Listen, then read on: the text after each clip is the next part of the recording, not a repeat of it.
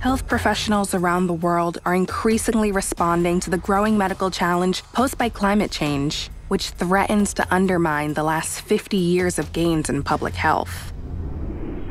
The Lancet Countdown, tracking progress on health and climate change, places a finger on the pulse of this vital issue, documenting the response to climate change and demonstrating what action, or the failure to act, means for our health. The 2018 publication tracks 41 indicators across 5 key domains in health and climate change, continuously strengthening its methods, data, and analysis. The environmental systems that our good health depends on are being eroded. This year's report highlights concerning trends in heat and heat waves, infectious disease, and declining food security. As climate change continues unabated, 51% of global cities expected to seriously compromise their public health infrastructure.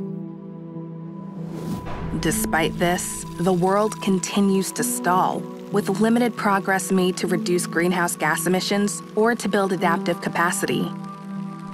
Even though we've seen rapid rates of deployment in wind and solar power driven by cost reduction, our global energy system produces a similar amount of CO2 per unit of energy as it did in 1990.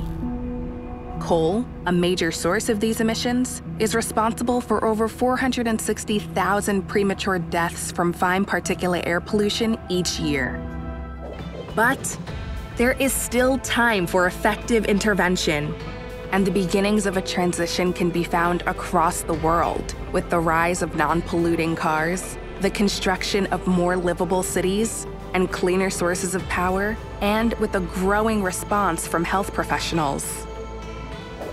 In whichever direction we head from here, whether we seize these opportunities for public health or allow our health systems to be overwhelmed by new and growing threats, it is clear that the nature and scale of the response to climate change will be the determining factor in shaping the health of nations for centuries to come.